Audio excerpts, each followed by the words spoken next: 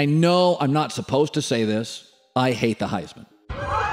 What if I told you that college football's most prestigious trophy has been a curse for winning quarterbacks of the 2000s? Heisman Trophy winners define seasons, and many fans tend to take for granted that these will be future stars on Sundays. But that is not always the case. We look at you as a great college player. Do you look yourself as not for the NFL, misread, placed with the wrong team, wrong time? Every team, everywhere I've been, I've enjoyed it. I've loved it. What?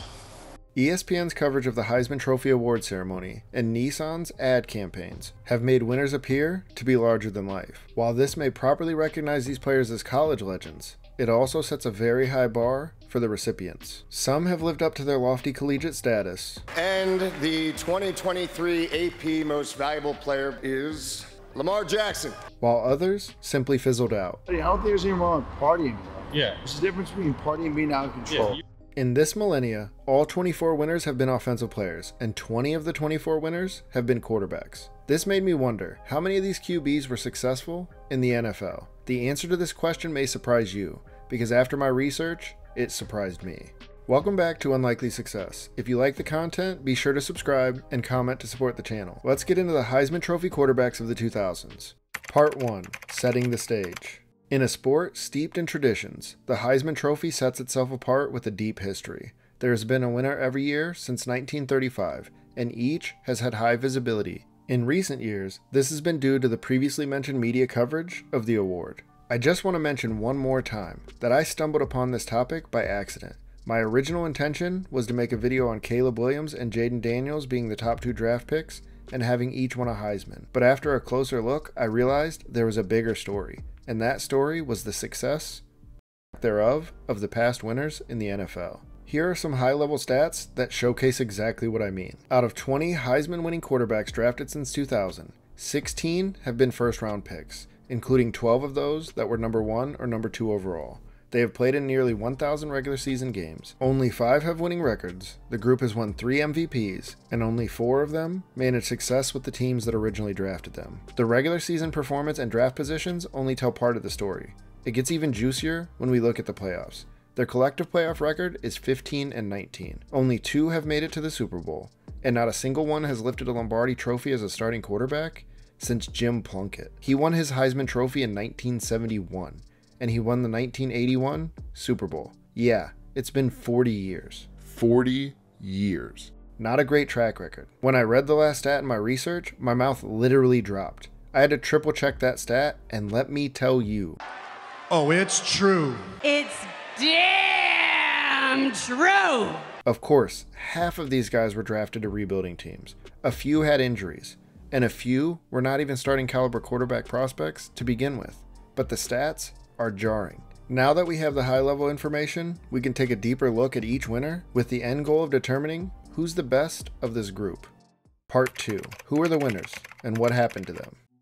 Let's start with Chris Weinke, the winner in 2000. Chris Weinke is notable as the oldest player to ever win a Heisman Trophy. He is also the first winner to not be a consensus All-American. He would be drafted by the Carolina Panthers in the 4th round, and he was asked to start immediately. And let me tell you, it did not go well. After he compiled a 1-15 record with the Panthers, Weinke would start only 4 more games in the NFL over his next 4 seasons. He would finish his career with a 2-18 record, threw for 15 touchdowns and 26 interceptions, and had a 54.4 completion percentage. Chris was a 4th-round pick, and he should not have been seen as a future star given his age, but the Panthers gave him a fair shot. He was 30 in his 2nd season, and the team decided to turn to younger options as they rebuilt. 2001's winner was Eric Crouch. Crouch never played a down in the NFL. He was a 3rd-round draft pick of the St. Louis Rams, who tagged him as a wide receiver. After being drafted, he would be injured in rookie training camp and request to play quarterback. The Rams would cut Crouch before he ever played an NFL snap, and he would never find his way onto another active roster. Crouch was an amazing athlete in college and could have been a very strong slot wide receiver in my view, but he was unwilling. He pursued playing quarterback in a few other leagues, but it never worked out. 2002's winner, Carson Palmer. Carson Palmer is our first success on the list. After a strong senior season at USC, he would be drafted 1st overall by the Cincinnati Bengals. He would lead the team to 2 playoff appearances, throw for 154 touchdowns, and in all, play 7 years for the club. Unfortunately, his time with the Bengals did not end on a good note, as he demanded a trade and has not spoken favorably about them since. He would be traded to the Raiders for a first and a second round pick, and this did not work out for the acquiring Oakland squad. Palmer's time there would end in an 8-16 record, and it marked 3 straight losing seasons as he looked washed. That was until a second trade occurred, which would see him get sent to the Arizona Cardinals. Palmer was even quoted as saying, "I've got a lot of tread left on my tires." As it turns out, he was right. He was paired up with new head coach Bruce Arians, and together they rebuilt the mid-30-year-old's career. Over the next 3 seasons, Arizona would go 29-9 in Palmer's starts. He'd throw for 70 touchdowns, finish second in MVP, and made the NFC Championship, where they would lose to Cam Newton. More to come on him later. Carson would play 2 more years with Arizona, but the team never got back to the NFC Championship. For his career, he was 92, 88, and 1. With 294 touchdowns and 187 picks. He would finish his career with a 1-3 playoff record, 2 top 5 MVP finishes, and currently sits 15th in both passing yards and touchdowns. We're only 3 quarterbacks in, but he is clearly the best of our bunch so far. Well, from a regular season perspective, look, Susie, he's put up some big-time numbers. 44,000 yards, almost 300 touchdowns, 285 to be exact, over an 80 QBR. He's done some great things. It's just the postseason, and that's what Bruce is referring to here. That's where Carson has fallen short. He's only 1-3 in the postseason. His touchdown to interception ratio is negative. I think it's 5 to 7, 5 touchdowns, 7 interceptions, 55% completion percentage. He hasn't performed at his best in the biggest moments, and he will need to win it all in order to be considered there. But look, his regular season statistics, you'd put them up against just about anybody. 2003's winner, Jason White, was a surprise to everyone at Oklahoma, where he played his college football. Before there was Michael Penix Jr., there was Jason White. He would suffer 2 knee injuries and win a very unlikely Heisman Trophy. He was even a finalist in 2004, but a pro career was not meant to be. White went undrafted, and after a pair of years under contract with the Titans, he would end his NFL dreams. He was a great college story, but the injuries caught up to him. 2004's winner, Matt Leinart, was a major college football star. He won his Heisman Trophy at USC when it was must-watch college football. He played on one of the greatest teams in college football history, and he led them to back-to-back national championship appearances, winning one and losing one in an instant classic to Vince Young that was in 2005. And let me tell you, it was epic. As he entered the NFL draft, the lefty was selected 10th overall by the Arizona Cardinals. He was never able to reach the heights of his college stardom, as he would finish with an 8-10 record, throw for 15 touchdowns and 21 interceptions, and he'd be replaced by one of my personal favorite quarterbacks of all time, Kurt Warner, who would revive his career by leading the team to a Super Bowl. Leinart falls in line with the trend that we're seeing here, of successful college quarterback, wins the Heisman, but does not live up to the hype in the NFL. Even my rookie year, I played pretty well. We were like, okay, and then I hurt my AC the last game of the year. But I was playing well, whatever, and then, okay, then the offseason, then Denny gets fired. New coaching staff comes in, and that's where, for me personally, went all downhill. 2006 winner was Troy Smith, and I want to preface this by saying it was an odd year for the Heisman. The finalists were Steve Slayton, Brady Quinn, Derek McFadden, and our winner, Troy Smith. All great players, but not exactly a memorable group. Troy Smith was the last pick of the 5th round by the Baltimore Ravens. He started 8 games in 4 seasons. He threw for 8 touchdowns and 5 interceptions. Serviceable backup, but not a star. 2007's winner is someone everyone will remember, Tim Tebow. Tebow legitimately has a case for the best college career ever. He was an inspiring leader who stood out on Urban Meyer's Florida Gator football team, and he became a beloved part of sports in the late 2000s. Then he went to the NFL, where he would be drafted 25th overall, despite concerns over his passing abilities. The Denver Broncos, coached by Josh McDaniels, were convinced they could develop the Heisman winner. They were incorrect. Over the course of 2 seasons, he would go 8-6 with a 48% completion percentage, and one of the craziest playoff wins ever, but it was all for naught. Tim would be traded to the New York Jets for a pair of late-round picks, and he would never start another NFL game. Multiple teams asked him to play tight end, but things were just not meant to be for Tebow. Everything he does, everything that happens to him, shatters the mold. It's like a Hollywood You can't make this up. You can't make this up. You cannot make it up. Seriously, how could you have imagined even 2 weeks ago Peyton Manning would choose the Denver Broncos and that Tim Tebow would be on the trading block? 2008's winner, Sam Bradford, is a player that broke my heart as a Rams fan. NFL scout Gil Brandt was quoted as saying, Bradford's pro day was the most impressive he had seen since Troy Aikman. Sam was renowned for his accuracy and football IQ at Oklahoma, being considered a perfect fit for a West Coast offense. He would win Rookie of the Year in 2010, but his 8-year career never lived up to the hype. Half of his seasons were ruined by injuries, and he only posted a winning record one time, which was 2-0. He finished with a 34-48 record, never played in a playoff game, and had 103 touchdowns and 61 picks. To this day, I still think that Sam Bradford was a talented enough quarterback to have won a Super Bowl if he was placed in the right situation. People said you can't give up a first-round draft pick for Sam Bradford. I said, you tell me how many first-round draft picks this year are worth 4 or 5 points a game, which is what a solid quarterback is. 2010's winner, Cam Newton, started his career as Tim Tebow's backup at the University of Florida. But after a bumpy ride there and a junior college season, he found his way to Auburn. At Auburn, a phenomenal season was under scrutiny due to a pay-for-play scandal with Cecil Newton involved, which was Cam's father. But Cam was considered to be not involved, and he would go on to win both the national championship and Heisman Trophy. Considered one of the most athletic quarterback prospects ever, he would be selected first overall by the Carolina Panthers. Cam would go on to win Rookie of the Year and an MVP, but he only had 3 seasons with a winning record. Newton was 75, 68, and 1 in the regular season. He was 3-4 in the playoffs and had a Super Bowl appearance. He has 5,628 rushing yards and 75 rushing touchdowns, but he never developed into an elite passer. His career completion percentage is a shade under 60%, and he only threw for more than 25 touchdowns once. Yet he is clearly going to be in the running for the best quarterback on this list. And I remember late in that game, 14-10, Cam Newton getting stripped of the ball. You are carrying the hopes and dreams of your team, and he would not stick his face down there and go get that ball. 2011's winner RG3 is a what-if story. He was a standout quarterback at Baylor, but he would suffer an ACL tear in his sophomore season. 2 years later, in his final season, is where he would really see his rise. He would win the Heisman and demonstrate his abilities as both a passer and a runner.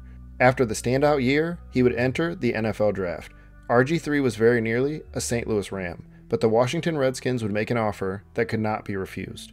After drafting him 2nd overall, Washington would reap immediate rewards, as their young quarterback won Rookie of the Year and led the team to the playoffs. In a sad turn of events, the young QB would injure his right knee in a late season game against the Ravens. He would then tear his ACL, LCL, and meniscus less than a month later in his only playoff appearance as a starter. RG3 was never the same after this injury. He would lose his starting job in Washington to Kirk Cousins, and he never got a second chance as a starter with another team. His 16-26 record is an underachieving one, but it's very hard to blame him for it. He was a victim of injuries. Well, the one thing I'd like to say is that when you take a look at RG's career, what Robert has really done is, his rookie year, he was, off the charts. Every type of record he broke. For those keeping score, we have had 2 successful QBs in our first 10, with 1 MVP and 1 Super Bowl appearance. But it must get better, right? Well, that's not going to be the case with 2012's winner, Johnny Manziel. Johnny Football is one of my favorite college football players ever. His exciting play style and attitude made him can't miss TV, and the publicity he garnered for payments in college played a big part in today's NIL structure. He is the first freshman to win a Heisman Trophy, and very nearly won a second. I have a full video on his rise and fall in the channel's archive. You should check it out if you get some time and want to know more about his college and NFL careers. After a scandal-filled career at Texas A&M, Johnny Football ran to the NFL. He was a polarizing prospect to say the least, but the Cleveland Browns decided to take a chance with the 22nd overall pick. Let's just say this didn't work out well. Manziel would go 2-6 as a starter. He threw 7 touchdowns and 7 interceptions. It was a career marred with off-field issues, and it lasted only 2 seasons. Johnny Manziel will become even bigger in the city of Cleveland than his buddy and business partner LeBron James ever was.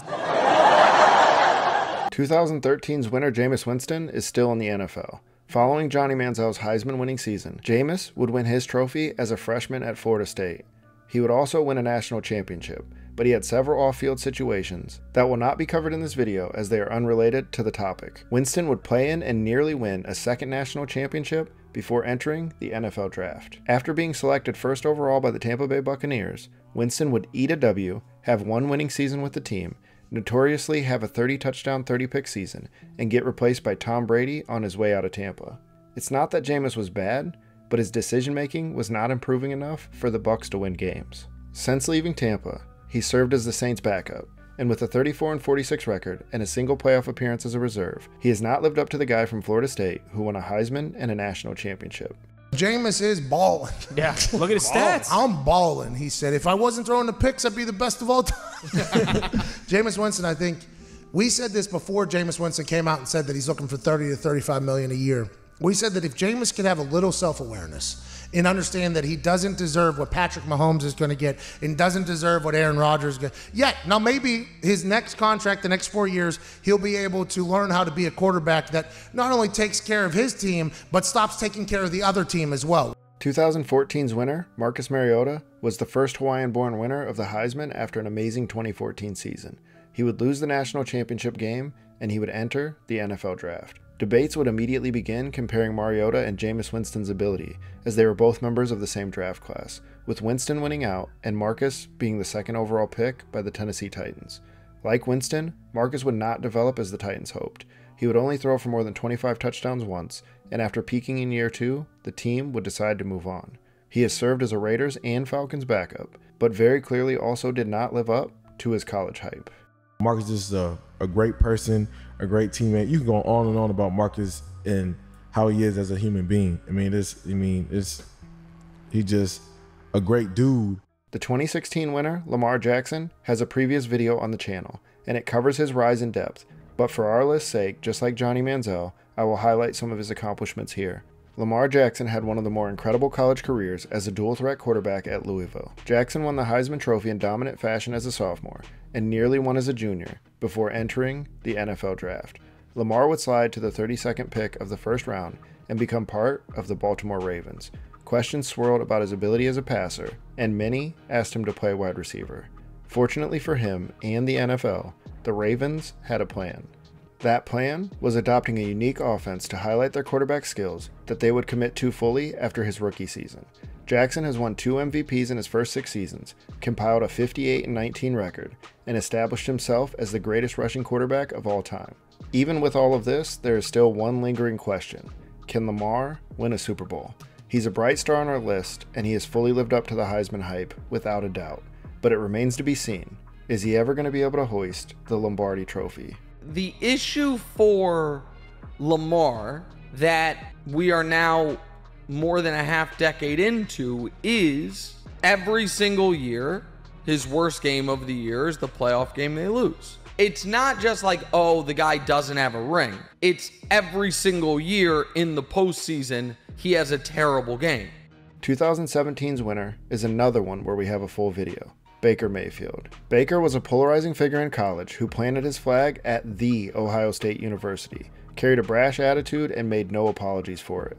After very nearly beating Georgia in a semifinal game that was an instant classic, Baker would enter the NFL draft. The Cleveland Browns would decide to select him first overall, and he injected energy into the franchise instantly. Cleveland had won 4 games over the last 3 seasons, but Baker led them to 6 wins as a rookie. And he would even be the quarterback for Cleveland's first playoff win in 18 years. But after playing his 4th season through several injuries, the Browns would make a trade for Deshaun Watson. Baker would be traded to the Panthers, play for the Rams, and land with the Bucs, where he recently led another playoff run.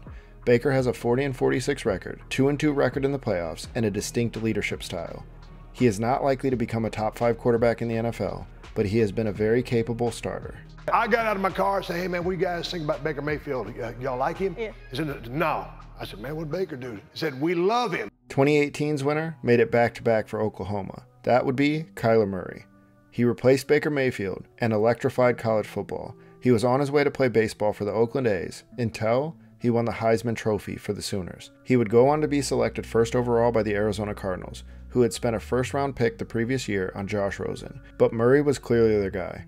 Kyler won Rookie of the Year, appeared to be ready to become a superstar after a playoff run in his 3rd year, but things have not continued on this upward trajectory. The Cardinals put a clause in his contract that required him to study the playbook more, and injuries limited the last 2 seasons.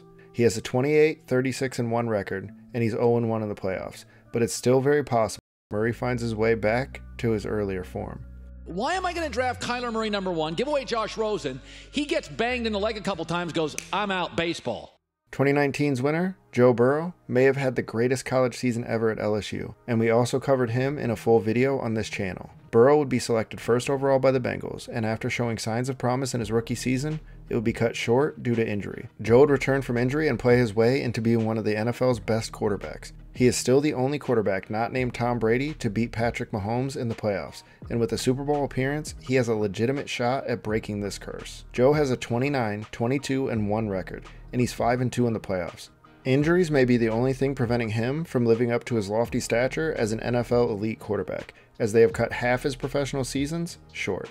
How would you describe Joe Burrow if I had never seen him play? I love the way he plays. I love the way he played in college. What I like about him most, however, and why I think he is a great player, he's really talented.